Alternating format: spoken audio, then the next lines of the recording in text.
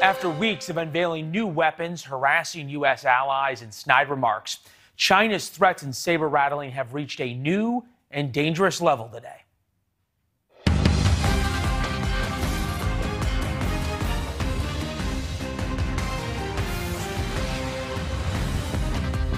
Good evening, I'm Leland Vittert. We're going to get to the Chinese military advances in a moment, but first, there is breaking news out of Washington we need to tell you about.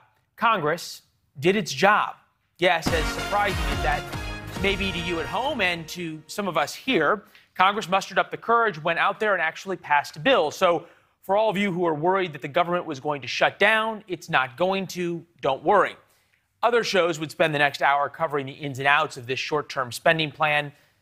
We're probably not that concerned with it, which means that you at home really don't care. There were some theatrics by progressives today that forced Nancy Pelosi to delay yet another vote on President Biden's agenda. The negotiations continue. We're going to head back to D.C., where we understand that there possibly are going to be some votes late tonight. We'll head back to D.C. as news warrants. Now we want to move on to our top story.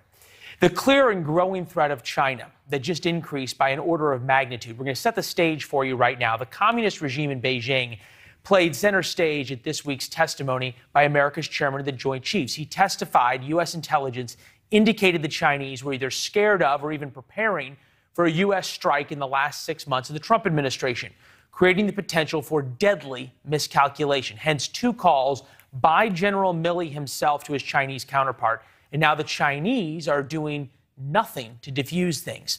This is the latest headline, and it's an important one to look at. Let us meet in the sky. China boasts U.S. Air Force should fear new arsenal. That's the headline. The exact quote by the Deputy Air Force Commander is, "I can only say if they are not scared, let us meet in the sky." The comments come as China unveiled their Loyal Wingman armed drone at an air show.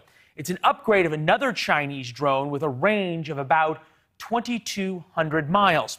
China continues to expand their ability to project force well beyond its borders. We want to take you over here to the touchscreen to show you why that 2,200-mile range matters so much. So China can base their drones here anywhere along their coast.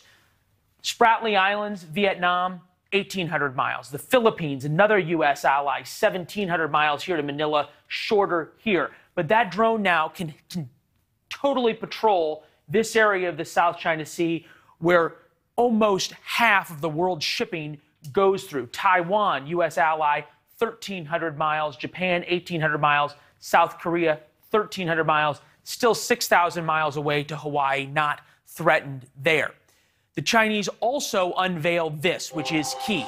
We're going to show you this missile here, and we're going to move up in the prompter a little bit. They unveiled a missile right now that was called, do we have the missile? We don't have the missile, but it's called the YJ-18E, writing that the YJ-18 missile system uses a combined mechanism of subsonic cruise and supersonic strike, showing advantages on both ends: the long-range cruise ability of subsonic missiles and the end-phase attacks by supersonic missiles. Back to the touchscreen, these would be called area denial weapons. What does that mean? You base those weapons anywhere here along the Chinese coast. You deny the U.S. Navy any ability to operate here, the ability to project force into the South China Sea, and the ability to protect our allies here, even down here towards Australia. Beijing's communist mouthpiece newspaper, the Global Times, also published this picture of their GJ-11 drone. It's a stealth drone seen now for the first time with open weapons bays displaying 4 smart bombs per weapons bay.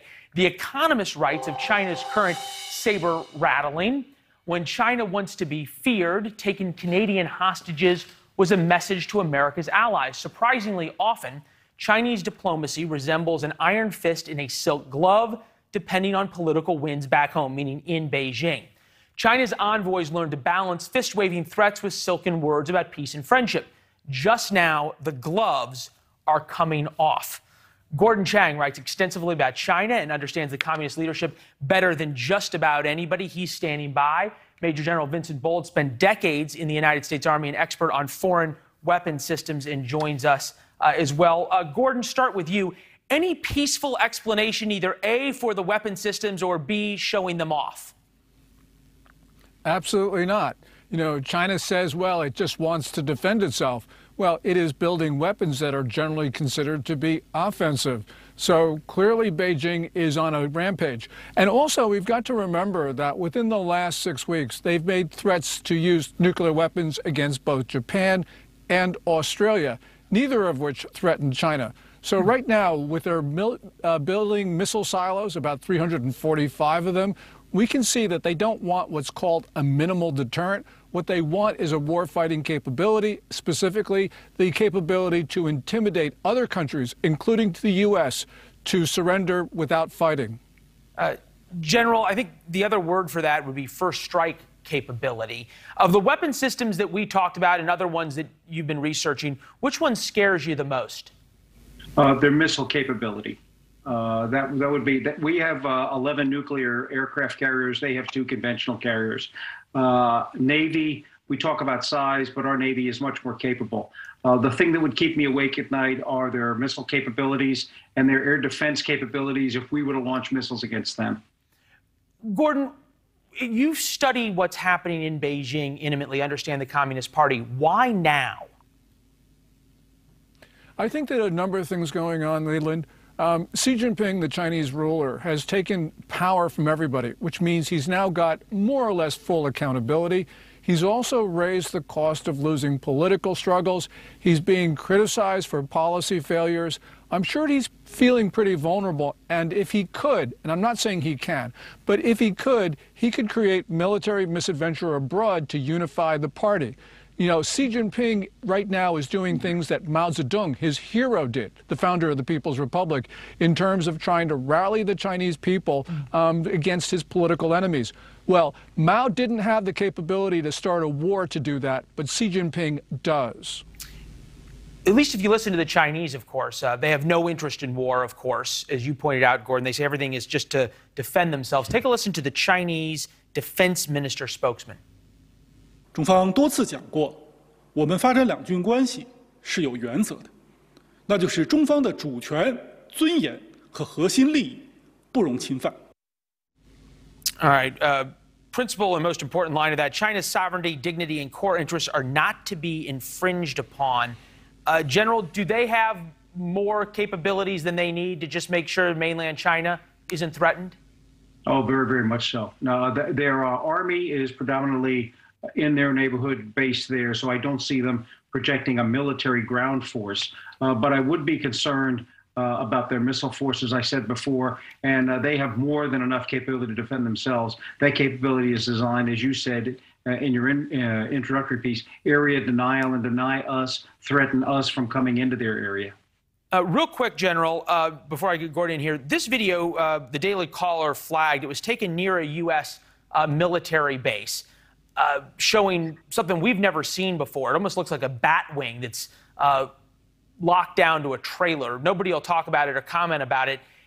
Is it a surprise, perhaps, or an accident that we now suddenly have video of this thing on the same day the Chinese have been showing off all their drones? Well, as with all things, as Gordon would say, as with all things with China, one never knows for sure.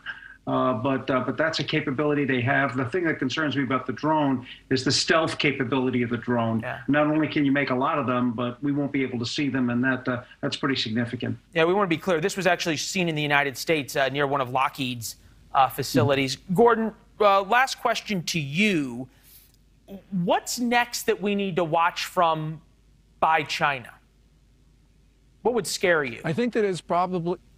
There's a couple of places. One of them would be Taiwan, of course. We see these almost daily flights into Taiwan's Air Defense Identification Zone, which is still international airspace, but it is hostile. We see Japan's waters being incurred by the Chinese. They almost daily around the Senkaku Islands in the East China Sea. And remember, we've got Chinese troops south of the line of actual control in Ladakh, which is generally considered to be Indian territory. So around China's periphery to the south and to the east, there are aggressive Chinese moves against its neighbors. Yeah, and we remember that battle with some Indian troops. It didn't have weapons, but it was awfully bloody. Gentlemen, thank you very much. We appreciate it. Thank you, sir. Thanks, Leland. Thank you. The Communist Party's censorship arm now extends far beyond its borders, far beyond its military reach as well, to America, and U.S. tech giants are now bowing to Beijing in ways that we have never seen before. This morning, Axios reported LinkedIn blocked the profiles of several U.S. journalists from the company's China-based platform this week, citing prohibited content. One of those belongs to Axios author Bethany Alam-Ebrahimian. Within hours, Florida Senator Rick Scott said, "I'm deeply concerned that an American company is actively censoring American journalists on behalf of the Chinese Communist Party." He might be concerned, but there's not much he can do about it. Bethany Alam-Ebrahimian joins us now. Bethany, good to see you. What'd you do to make Beijing so angry? Well, I'm not exactly sure because LinkedIn did not tell me what the quote unquote prohibited content in my LinkedIn profile was. However, I have written extensively about the genocide that the Chinese government is committing in Xinjiang against Uyghurs. I've written extensively about the Chinese government's covert political influence abroad. So it could be any number of those topics. Yeah, I believe you were part of the reporting on Eric Swalwell, correct, that Axios did? Yes, that's correct. I was the lead reporter on that story as well. Incredible reporting. One question, do you think this had more to do with the content that you reported, and you do report and you put up on your LinkedIn page, or denying you the ability to use LinkedIn to reach sources in China? I think it's probably the first. So what we have seen from the Chinese government, especially under Xi Jinping and especially in the past few years, is a growing desire to silence any kind of speech or increasingly even action abroad that goes against certain Chinese Communist Party core interests. And that mostly the desire there, at least for a while, has been to prevent people inside of China from seeing that content. Although we are increasingly seeing the Chinese government's ability and desire to remove speech from around the world that it actually does not support.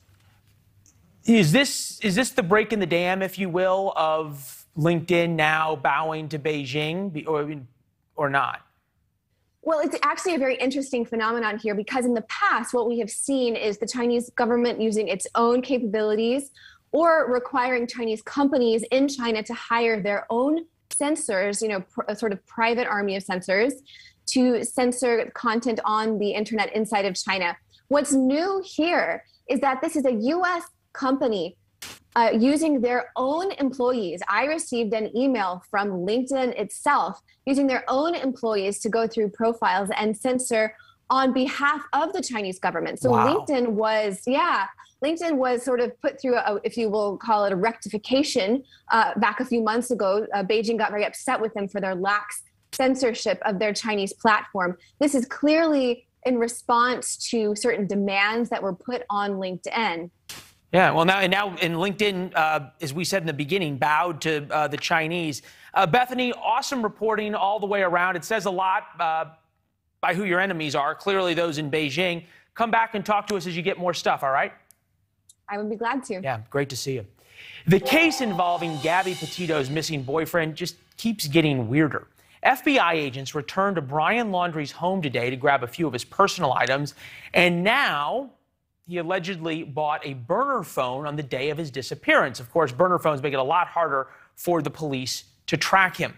This is police are still searching for signs of Brian in a large nature preserve in Sarasota County, Florida, not far from his parents' home. News Nation's Brian Enton has been following the case for I don't know how many days and weeks it's all run together, Brian, but great reporting. And now we really have to wonder how many phones Brian may or may not have. Yeah, well, first of all, I think this is day 16 that we have been just camped outside the Laundrie house trying to watch their every move and understand exactly what happened here. And the phone situation with Brian Laundrie is perhaps one of the most confusing things to keep track of. You go back to the body camera video from August when Brian and Gabby had that altercation. In that body camera video, Brian at one point said he didn't have a phone, then said he did have a phone. Now there's this question of did he buy a phone, a burner phone that could not be traced after he got back in Gabby's van without Gabby. It's very, very confusing. What we've been able to nail down from the attorney, and keep in mind this is from the Laundrie family attorney, Mr. Bertolino, he says that the family and Brian did in fact buy a phone after Brian got back in Gabby's van without Gabby at an AT&T store near here. But according to the attorney, that when Brian went missing, he left the phone in the house behind me, and the attorney says the FBI has that phone right now. But the attorney won't comment on whether or not there were other phones that were purchased. Exactly. We asked the attorney about other phones. Was there another phone that he had when he was on the journey with Gabby? And he wouldn't comment. Interesting. Brian, keep up the great reporting. Thank you. Thanks, Leland. Yeah, those trying to avoid law enforcement using burner phones is not a new thing. Ed Gavin runs a private investigation company, has extensive work done in tracking folks and also in the issues of burner phones. Joins us now. Ed, it seems as though Brian could have as many phones as he wanted, right? I would think so. I mean, they're easily obtainable in Walmart, Best Buy. You can buy them in bulk. You don't have to present any identification. You can use cash. So it's entirely possible. There was a 2016 law that went into effect, or that was proposed, I should say, did not go into effect, that would have required you to have an ID and show an ID to buy a phone. So you could match the SIM card and the electronic serial number of the phone to a person. That law was shot down. It seems as though that could have helped in this case and a lot of others. Probably could have. Most of the people I deal with, human trafficking victims, they're female. They're generally in possession of these track phones, these burner phones, throwaway phones, whatever you want to call them. And they're very difficult to track for sure. So it's very difficult. It would be very difficult to track if somebody was being smuggled would be, but also if somebody was about to go on the run, it would make sense that they would buy additional phones. I would think so. I mean, I just walked into a Boost Mobile store, too, before I came on the show. And for $115, I can get a smartphone with 30 days of service and unlimited talk and text. So these are obtainable, and you don't have to present identification. And certainly the criminals will be using them for sure. And in most of my cases, they certainly do. Interesting. Interesting. You think about, as we look beyond the Gabby Petito case, obviously one that we're keeping an eye on, but the spike in murders around the United States, the spike in violent crime around the United States, Seattle murder up almost 75%, New Orleans up almost 62%, Atlanta up almost 58%. Is what you just described, being able to buy phones with no identification and for cash, making it harder for police nationwide on this? I didn't hear that question. I guess what I'm just asking is just how easy it is to get burner phones go beyond human trafficking and missing people to making murders harder to solve, drug trafficking harder to solve, and the like. Oh, absolutely, without a doubt. Yeah, we're putting up some of these statistics as well. A new record rise in the murder rate, up 30% in 2020 versus the 12.7% previous record for increases. Ed, really appreciate your time. Thank you very much. As the Gabby case continues, we're going to have you back to talk about it. Thanks for having me. Yeah, great conversation. Thank you. All right, coming up on the program. Tried to fill up lately, $3.50 at the pump. If you think that's high, just wait till you hear the multi-million-dollar bets some traders have made on how high gas will go.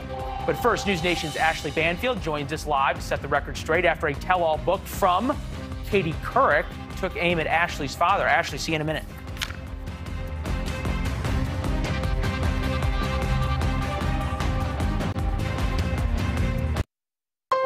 When I was in Afghanistan, there were a lot of reports about it being a very dangerous assignment, and a New York Post reporter got the home phone number of my father, who was near 80 and extremely senile and living in a care home. They called and said, "Are you afraid for your daughter?" To which he said, "Yes. And I think NBC should bring her home and give her a desk job like Katie's." That is a far cry from being able to even leave that facility, let alone telling anyone who would listen. So that hurt my feelings deeply. That caught our eye last night. Ashley Banfield responding to former Today Show host Katie Couric. Couric just wrote a book titled Going There, and as you could tell, she went there about Ashley and her father, writing, quote, "For a minute there, Ashley Banfield was the next big thing. I'd heard her father was telling anyone who'd listen that she was going to replace me. In that environment, mentorship sometimes felt like self-sabotage." With us, Ashley Banfield, back again. Ashley, you really had to feel bad for Katie Couric because she just wanted to mentor so many people, and she just couldn't because she was just too threatened, I guess. I mean, I really don't know what her motivation was back then. You know, I was a pretty small potato, and Katie was the, $15 million woman. I'm astounded today to hear that that's how she felt about me. And at the same time, I guess I also understand what being a woman in journalism, especially on television, has been like. I've been in this business 33 years now, Leland, and we've always been told, you got a shelf life, sister. So maybe that's how Katie felt in the early 2000s. We've all felt we've had a shelf life, and past 40, find another job. Well, we're honored to have you here with us as both a mentor, a friend, and a colleague. I guess the question I would have is, it feels like this says a lot more about Katie Couric than it does about you. I mean, maybe that's true. Look, I don't know what her motivation is to write a book like this. Listen, Leland, I don't have to tell you, and I don't have to tell our viewers, that every one of us who's alive could write a book like Going There, right? We could all write about the crap that we have swum through, the people that we have despised or have despised us, the garbage, the petty stuff, the office politics. We could all write it. We could all write it. But should we? I personally don't think it's necessary. We are who we curate as our legacies and images, right? And I want people to think about the great work that I have done in my years in this business. I don't want people to think about the spats or skirmishes that I may have been in. You think about it, if she's going to attack you and your dad, okay, she's going to attack a lot of other people in this book. We don't know what's in it because we just have a couple of excerpts so far. But you get the feeling that it is a woman in Couric writing who is so different than what we saw on TV. She's this deeply insecure, deeply angry, sort of scorned woman rather than America's sweetheart. There were a lot of rumors, and I'm the first person to say there were a lot of rumors about me, too, and I wouldn't believe all the rumors that you hear about people on TV because people love to talk. But I think what's really important is, look, I feel for Katie. I do. It is true that we have always been afraid of aging, and we've always been afraid of being sent off because the next young thing comes along. So in that respect, I get it. I completely get what she's writing about. What I really took umbrage about was that she, characterized my late father, who was ailing, saying that he was out sort of flitting about telling anyone who would listen that I should take her job. That just wasn't true at all. And it really broke my heart that she would take, an old headline that wasn't even vetted and sort of make it bigger than it was. So I kind of just sort of stopped down right there and said, no, I'm going to defend my dad's honor. And then, the interviews have come out, and I've really been introspective about what women's role on television and in the workplace is. And I think that the mentoring that I have chosen to done, by the way, great thanks to my mother's suggestion long ago, who was a working woman in the 60s, it has been hugely valuable to me. I mean, I remember bumping into you for the first time and we talked shop, and, you're younger than I am, and all I could think of was like all the great things that you're going to do on this network. I was thrilled you were going to be here. And it's the same when I run into young women, or young men even, who are coming in behind me. I feel delighted if they want to know what I think about something, or if they want my advice. It just makes me feel like a titan. Yeah, you're right in the sense that we all owe our careers now to somebody who came before us. If you read some of the headlines from her and what she's saying and talking about how, there's always a younger thing coming, and how then she went after Prince Harry because she was sort of scared and trying to find her voice, and on and on. It gets me to this reason. You said at one point her salary was $15 million. Do you think part of the reason for the insecurity and always being fearful about somebody younger and somebody else around the corner is this knowledge by most of us, not all of us, on television, that it would be very difficult to be paid anywhere close to what we're getting paid doing any other job? You're darn right. And let's not forget, she had lost her husband. She was a single mother living in the most expensive city, in the country, raising 2 daughters. So I'm sure she felt a great deal of pressure to continue raising her daughters in the lifestyle that they had become accustomed, and that is completely fair. And yeah, so just realize that there is no other job in this industry, or I think others, unless you're a hedge funder and way smarter than me with numbers, that will pay the kind of money that Katie was making. And when I say 15, that was just what the headline said. I don't know what she was making. Could have been more, could have been less. I just know it was a lot more than what I was making. Do you think there was a sense in this book, and or maybe we'll see it or not, of some kind of mea culpa to her fans? Is this a comeback to her? And if so, is this how she genuinely feels? Is this an attempt to sell books? What is it? Man, those are good questions. You know, just based on the well, I can't get into her head. That's for starters. But you worked with her, you knew her. So give us a sense. I mean, you know, I kind of, she's on the Today Show, and I was over on the little startup network, MSNBC, and I always felt that way too. The way MSNBC was thought of. Did she treat you that way? I honestly, I don't want to go into okay. you know the working relationships and the incidents and all the rest. Like I really believe that she is a solid, unbelievably talented professional broadcaster. I'd really prefer for people to think of her that way. But to her motivation for writing the book, I think, Leland, you and I could probably learn a lot from this, because we're just behind her, right? Me, not so much, you more. And that is like, how do we want our legacy to be? You know, how do you want people to remember Leland Vittert when you're, dead and gone? You want people to think the best of you. And I just don't know that this is going to do it. So I can't say what her motivation is for it. All right. Fair enough. I just got a text from my dear mother who's watching saying, quote, Banfield's excellent, and enjoyed so much hearing your thoughts. Graceful, honest, charming as always. Thank you. Well, can you tell your mom, Mrs. Vittert, you do great work. You're very kind. Ashley, we'll see you tonight, a couple of hours from now. I know you're talking about Gabby, among other things. Thanks. Thanks for the time. Indeed. Thanks, Leland. All right. 60 Minutes is promising a big exclusive interview with a Facebook whistleblower, but will the interview really tell us something we didn't already know about the social media giant? But first, inflation impacting our lives every day. Now there's a sign that especially at the gas pump, it is going to get a lot worse.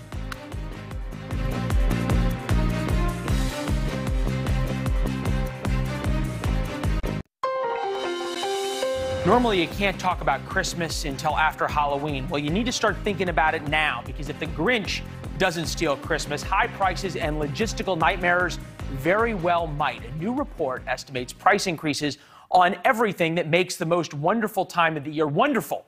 Those price increases could hit 20% on everything from toys to decorations to food, and that's if you can find it. Retailers and manufacturers alike say they can't get production from China and Asia into their warehouses because of shipping delays. That sends the price of shipping way up, now passed on to you. A big part of the cost of shipping is fuel prices. Oil is now at a 3-year high. The price of oil is now nearly $80 a barrel. Gas prices are up more than $1 since last year. The average price nationwide, $3.27 a gallon. And a lead we never thought we would write. A U.S. senator is now commenting on the dollar store. And also inflation. I'll give you a perfect example. In West Virginia, I just saw today to where the $1 what we call General Dollar Store, Dollar General, they're no longer Dollar General. They're $1.25, $1.50 General. That's hard for West Virginia, because a lot of people do shop there. Hard for people around the country. More importantly, that store that he was talking about, Dollar General, is now the Dollar Plus, lots of cents store, because higher costs of the dollar store announced it would raise prices to more than $1 on a number of their items. That's Dollar General. Dollar Store was the one that released that statement. Brings us to some truly scary news. Some of the smartest and richest traders in the world are betting that $80 a barrel for oil and $3.50 for gas are going to seem cheap.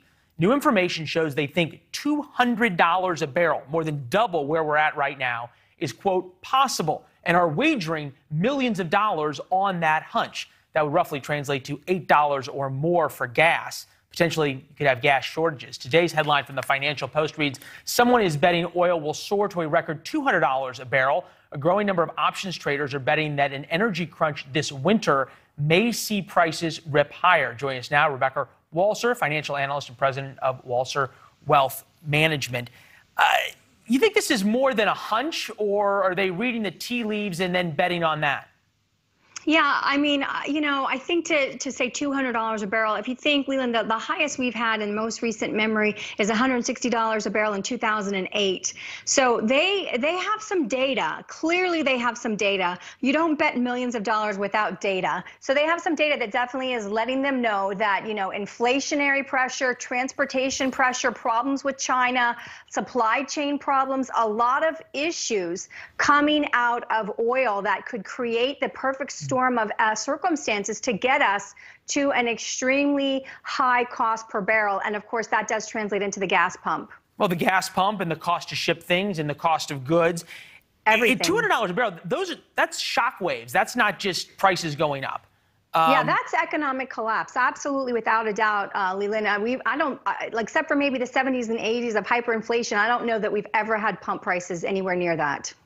Yeah, and certainly things go up. Real quick, this is what the White House had to say today on gas prices. Take a listen. Obviously, the price of oil is of concern. We have been in touch with OPEC, and I believe it was going to be raised, but I haven't had a chance to get a readout beyond that. Is that an admission that the White House may not be able to do anything about this?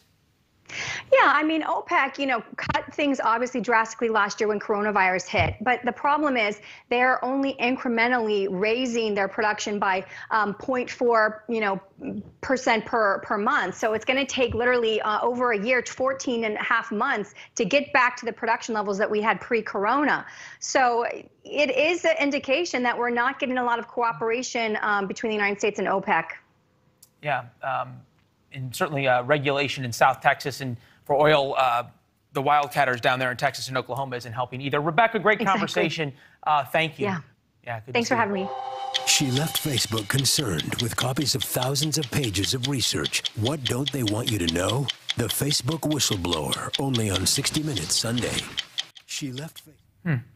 News show 60 Minutes is touting a revealing segment with a former Facebook employee saying the social media site is lying to the public and the feds about how detrimental the platform can be. Well, yes, true. Do we need an interview and a whistleblower to tell us that? Mancow, yes, who's with us, you already knew that. Are you kidding? I got put in jail, Facebook jail, because I made fun of a guy that killed a cop. I made fun of the Taliban and got in trouble. Are you kidding me? Look, 3 billion people. Check this thing out. 3 billion people. It is social engineering. It is far to the left, communist, I say, and it's wrong, and it should be broken up.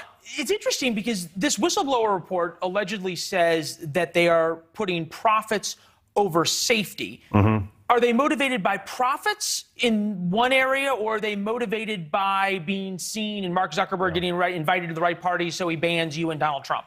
Well, listen, I mean, Mark Zuckerberg is something that Ian Fleming would have created for a James Bond novel. You know what I always say? But he looks great surfing with sunscreen on, okay? I don't think we have that picture, but okay. The communism isn't cute to me. Look, here's the deal. You just remember this. It's not about the money. It's about the money. Of course it's about the money. It's always about the money. And so if it's about the money, what money and monetary value does Facebook get by banning you and by banning President Trump? Well, they're masters. I mean, the master. Look, the Sherman Antitrust Act. They should be broken up. Let's start there. But they're free from being sued. They cannot be sued. They're collecting money like crazy. Their motivation is look, they collude with China. They're about censorship. They're about control. And I'm sure they're well rewarded. You go back to this idea of antitrust. Antitrust says that the consumer's being hurt, right? That you have to prove in order to break people up that the consumer's being hurt. How is the consumer who gets to go on this and talk to their friends and share pictures of their kids, how are they being hurt? Pictures of their what? Of their kids. Oh. Okay. I don't know where your mind was, Mancow, but okay. Look, it started off as face mesh or something where you could make fun of girls at college. I mean, it was really a slimy thing to begin with. It's when you have that kind of control, it's taxpayer paid for internet. We created this. This is ours. Okay. They are a platform. They're not a publisher. They cannot be sued. That's a good Section, point. What is it? 230. 230 of the Communications Decency Act. They can't be sued. They are protected, and yet they seem to look, brother. I can right now get an ISIS flag and be pro-ISIS. If I say anything good about Jesus or Trump, I'm in trouble. I know because I've done it. I mean, this is madness. This is an anti-American company. They should be broken up. You're too young to remember, probably, but Ma Bell was broken up. Sure. Well, you're old enough to remember, and that's what we need to do here. Yeah, started with the oil companies. Now Ma Bell is back together. AT&T. Yeah.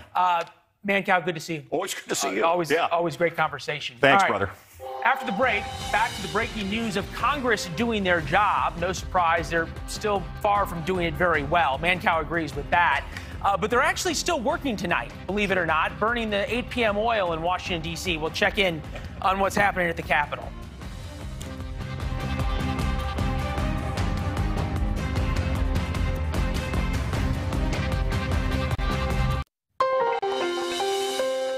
Well, the civil war among Democrats rages on as President Biden's agenda hangs in the balance. The progressives are angry with House Speaker Nancy Pelosi. The progressives who are angry shut down the Golden Gate Bridge in her hometown of San Francisco this morning.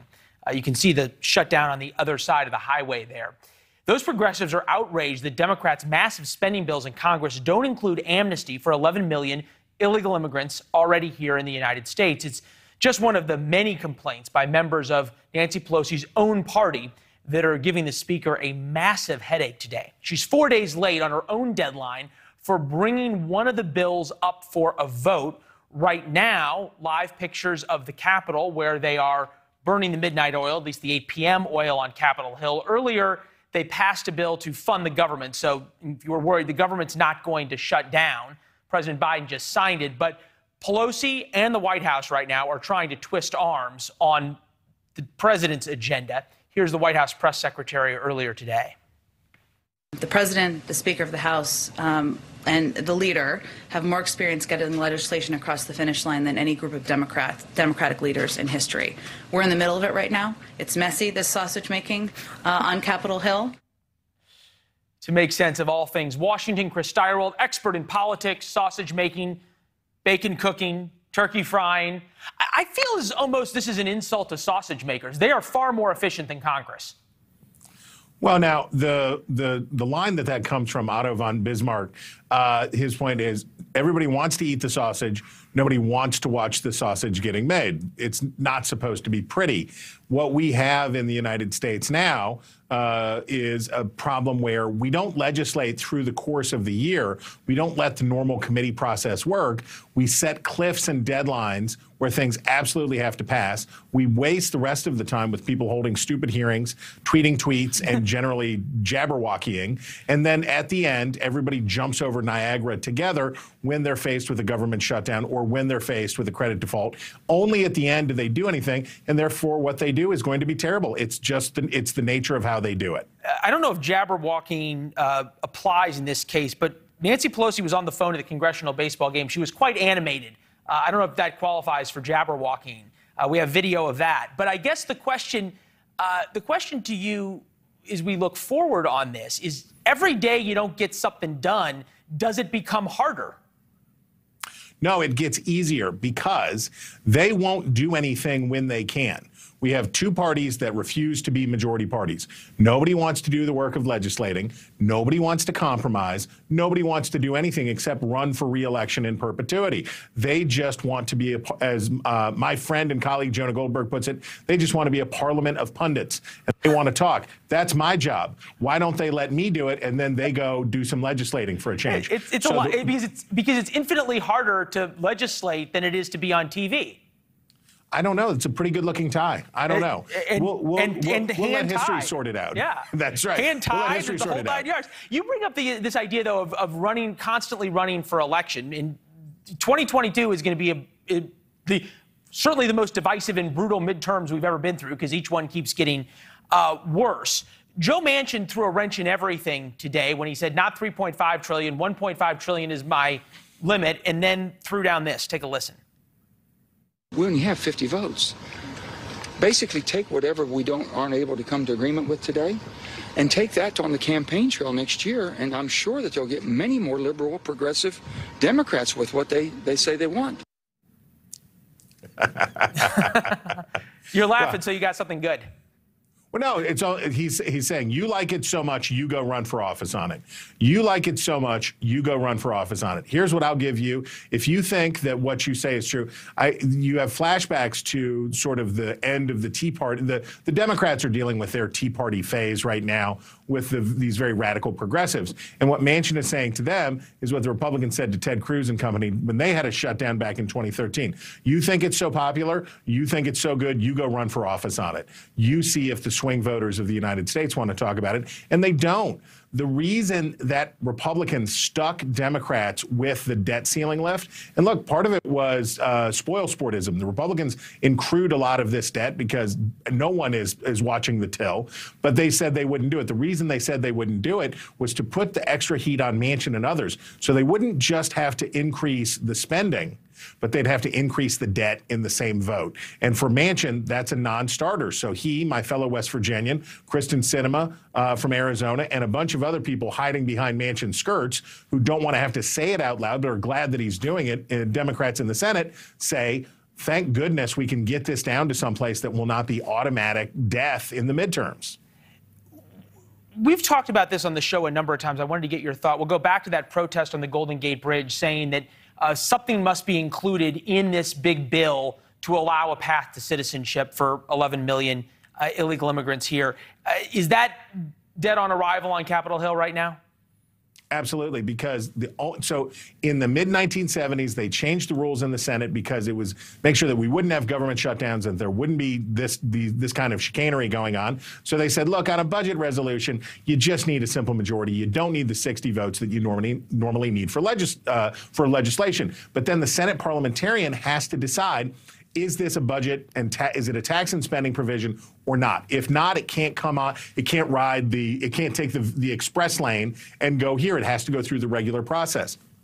The protesters and others who are complaining about what's not been allowed into this process, they don't care about the process. They want to get rid of the filibuster. They just want to drop the threshold for everything in the Senate to 51 votes.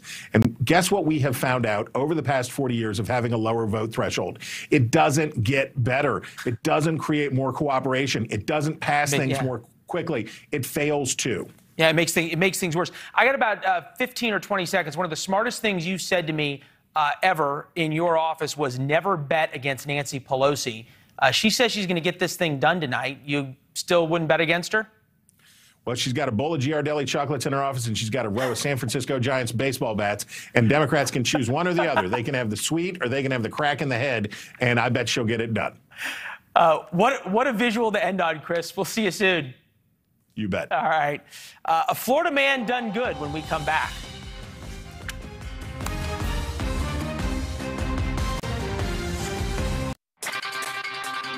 All right, we showed you this video last night, and at the time, we only knew him as a Florida man with a trash can taking on an alligator. There he is. Yep, he took on the alligator. He fought the alligator, and he won, not the alligator. Eugene Bazzi is his name. There he is, and he's also a conservationist, because evidently he let the alligator go. He's on Prime with Marnie Hughes later tonight. Don't miss that. Dan Abrams Live is coming up next.